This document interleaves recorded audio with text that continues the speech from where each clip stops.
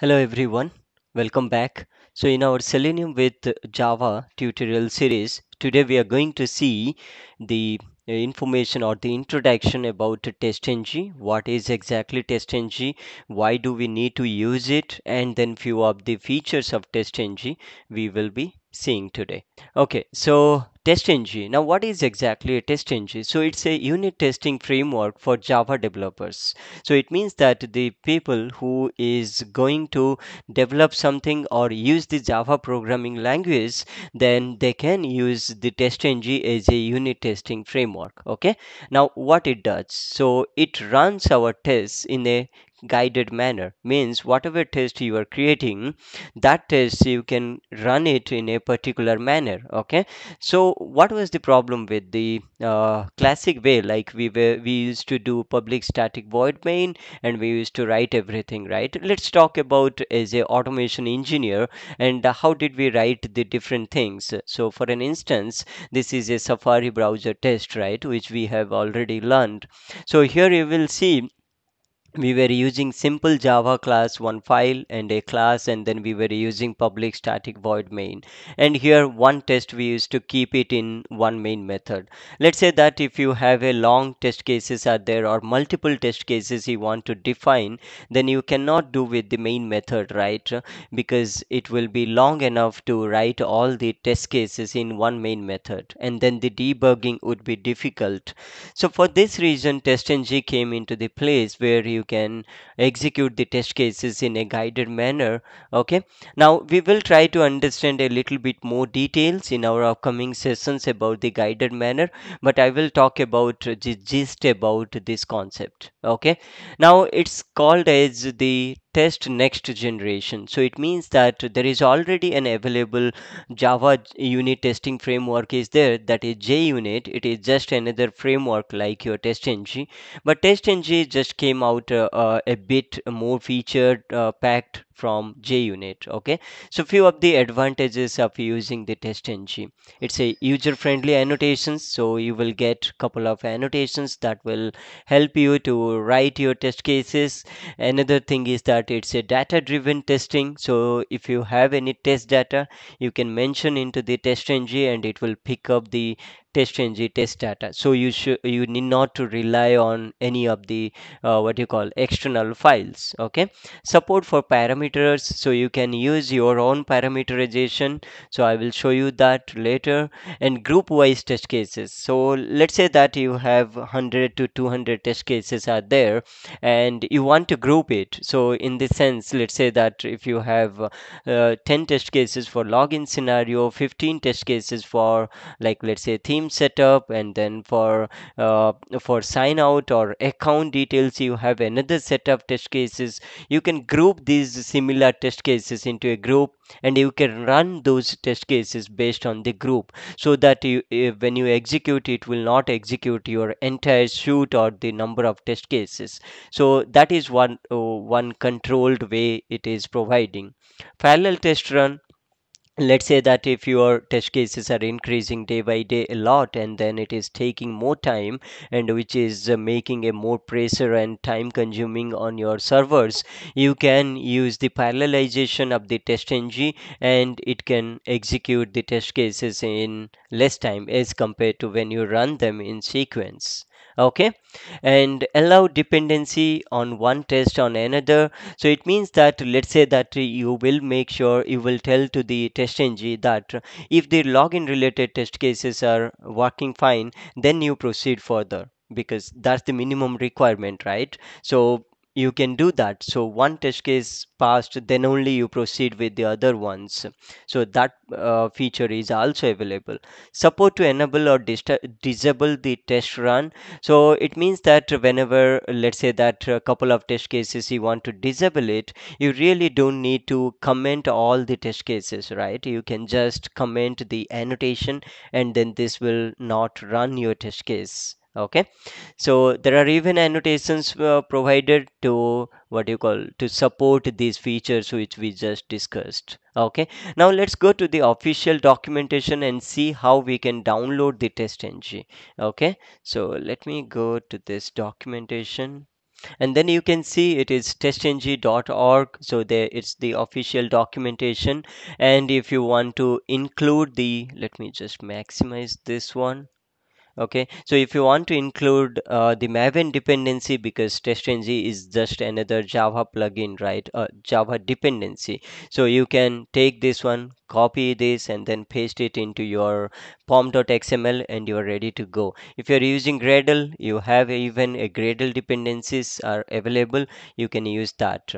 So talk about plugins. So whether you are using Eclipse or your IntelliJ, you need the Eclipse plugin actually. Okay, so for your IntelliJ, the plugin is somewhere here. So if you go to your IntelliJ IDE, go to your menu and then preferences if you are using Mac, and if you are using, like, let's say that Windows, then you have to go to the file preferences. You will get the details. Okay. Okay, so if you come back here, you search here plugins. Okay, so you see here plugins folder is there. You search for testng, and you can see it is bundled in the sense when you are installing your IntelliJ, the testng is coming by default. So that's one of the benefit of using your IntelliJ editor. If you are using Eclipse, not to worry about that. This testng has a good documentation. You can go to the help, install new software, you can click on that, give this site URL there, and then when you check this checkbox and click on the next, this will install the testng plugin on your Eclipse. Even you can go to the marketplace and you can install by clicking on the testng icon from there, from the marketplace. So any of these options you can use it to install the Eclipse plugin. So that's from the editor side. But if you want to even install the plugin or the dependency of the pom.xml into the pom.xml, right? How we were doing with Selenium with Java, the same thing. For this, what you need to do, you need to go to the Maven repository. Okay, and come back here and you search here testng, and you can see org.testng, and you will see all the latest available. 7.4.0 is your latest. Just copy this entire one and then paste it here. Oops, sorry, it didn't copy well. Yeah, you can do here, and then you can see it's just, and then you save it, go to this Maven, disable the test so that it won't execute. Actually, I don't have any testng test, but this option basically, when you install something, it even executes the testng test. So that's why I was telling to disable this option, skip test actually it's saying, and then you can just click on install. This will install all your dependencies, and at this moment we have added the testng dependency, so that's where it installed everything. And just to make sure that it installed properly, what you can do, go right click on this, go to the Maven and make sure you do reload project. Okay, and once you do that and it finished, you will see there is one thing. Let's go to the org.testng. You can see this option is created here. It means that the testng is now available to this project. Okay, so plugin is for the editor, and then the testng dependency is for your current project. Okay, to deal with that. Now let's see the note, what else it is saying. Maven dependency we have seen. As I told, testng provides couple of annotations to support these features or to run your test cases in a guided manner. So there are a couple of things it is giving. So let's go from the bottom actually. So it's the test. So test means the actual test that is executing. So you can write a method like a normal method. You write all the logic in that method, and you annotate that method by using a at the rate test. So that particular method will become your testng method. Okay, so when you right click on this one, it will say run as testng. I will show you that in a moment. Okay, so let's say that there are a couple of steps that you want to perform before actually exactly executing this particular test. You can use after method and before method. Before method will execute the logic whatever you have written just before executing this actual test. So this is your actual test case. Before means it will just run before your this run. let's say that you have performed the before method ran, and then after that the actual test case run. Now the after method will run after that. Let's say that you are logging in here to the application, you are performing certain validation into this at the rate test, you are logging out into the after method. That's the basic sample scenario you can think of. There is another one, just move ahead a bit and you can see before class and after class. And the before class and after class will basically execute before running any of the test methods onto that class. So in a particular class, you can have multiple at the rate test classes, at the rate test methods. So it's not limited that in one Java file, in one class, you can have only one at the rate test. You can have multiple at the rate test. Okay, so let's say that in your .java, or you have created a class file or a class which is consisting about five different at the rate test.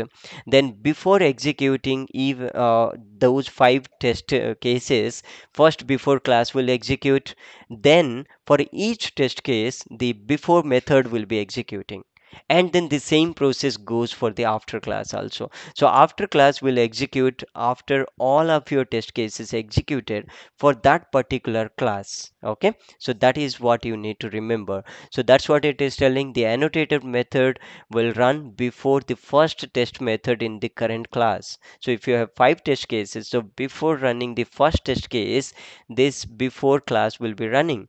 Now after class will run after all of your test cases run. After that, after class will be running. It's that simple. So method is related to one single test, class is related to one class that you have specified. The same thing you have before groups and after groups. Let's say if you have specific groups that you have created it, so before executing a specific group, this particular before group will be executing as the name suggests, and after it will execute after all of your test cases related to that group executed. Okay, and the same thing, if we will go ahead a bit up level, then you will see something called as a test. So what the testng is designed based on a testng xml actually. So you can run individual test cases by going to the editor, right click on the at the rate test, you can run. There is another way to execute multiple test cases at once, and we say that as a testng xml, which looks like this actually. So just before I just bypassed a bit because I have to talk to you guys what is this testng XML. That would make it easy to understand the after test, I mean the test level and shoot level. So after test and before test doesn't relate to your at the rate test. Okay, don't get confused between after method, before method, and the test actually. So let me first go to the testng XML. So here you can see it's pretty much similar to your test cases, manual test cases we are using, right? Let's say you have created one XML file on your project folder. You have copy pasted entirely this one. Let's understand a bit about this internal things. Okay, so you can see the whole test case shoot is called as a shoot tag actually, because it's an XML. So we have to deal with the elements right inside an XML. So the first one is shoot. Shoot is consisting of number of test cases. Okay, and it can have a name, and then you can run it parallel or something. Just ignore at this moment. Now each shoot can consist of different test scenarios, not the test cases I'm talking. It is the test scenarios actually. For an instance, there could be one test which can include multiple test cases related to the login functionality. Another test tag or test element can relate to the account information or your profile information, anything, any module of your application.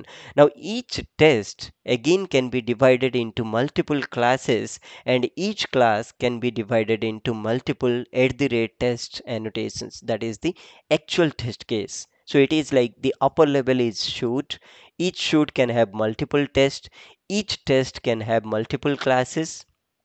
Each class can have multiple test cases. Okay, so that is how it is defined. Fine, now that's where actually the before test is coming into the picture. Now before test and after test basically focusing into this test tag actually. So let's say you have 10 test cases under this test name, and there are 15 test cases under this test tag. Means the before test will execute before running any of the test cases related to this test. So because I have two test elements here, the before test will execute two times. One just before this execution, another one will execute before running any of the test cases under this test. That is how it is designed actually. Now, before shoot and after shoot, it is basically referring to this shoot level. Let's say that if you have, irrespective of how many test tags, how many classes, whatever it is there, if you have one shoot element in this testNG.xml, then before shoot will execute once, and after executing all of your test cases related to this shoot, the after shoot will be executing. It is that simple. Okay, but before what you call going ahead with this, whenever you are talking about the before test or shoot, make sure that you visualize the testng xml structure. Okay, and these individual things are related to your what you call the individual test cases. Means if in your class, let's say that if you have multiple test cases are there, then you can specify. So these are actually referring to a package. Let's say that this is my testng sample package. Inside this package I have tc1 is a class. Okay, so I always make sure that each java file will have only one class. So that's how you got another one entry.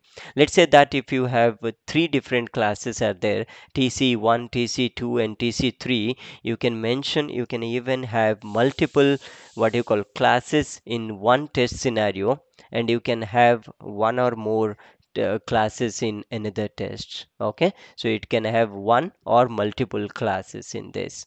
Now each class even you can divide into multiple methods as well. We will talk about this testng xml into a lot more details, but just to understand these annotations you have to visualize or imagine this particular xml file. So now you might have got a situation where what is this exactly, this guider helping to run the tests in a guided manner, and to support this feature testng is providing all these features. Okay, let me show you a quick demo about how exactly to write a testng class, and then how we can run it from a basic testng method actually. So for this actually what I'm going to do, the first thing you need to make sure that the plugin is installed. Second thing, the dependency is installed and it is updating into your library. Then let's go ahead and create a new package, and let me just right click package. Let's say that testng. Okay, testng learning, and then under this package let me create a new java class, and let's make it as tc1. Okay, now here what you can do, I won't be writing public static void main here. So I will be writing a normal method whose return type would be void, and then make sure that it is in public and void the signature of the testng test method, and then here you say test sample 1. Okay, some name you can give, and then you go ahead. But this is a normal method, right? If I right click, let's write some statement here. My first testng test, I can write like this. If I'm right clicking, you can see there is no option to run this directly, right? How do I run it? So as I told, to make any method as a testng method, you need to put this annotation, and you can see it is coming from org.testng.annotation. Let's import this one. You can see here. Now you will see one magic. When I'm right clicking on this, you can see one option is coming which says that run test sample. That is nothing but your test at the rate test, or that is the testng test. Now if I click on this, and you can see it even printed the what you call whatever you have wanted to print, and it even gives you how many test cases ran, how many got failed. We will see in more details about this one in our upcoming sessions. But yeah, that's pretty much it about your testng introduction, and a little bit more information about what are the features available. But stay tuned, we will see some more testng topics in detail which will help you to build a good framework. Okay, so thank you for watching and stay tuned.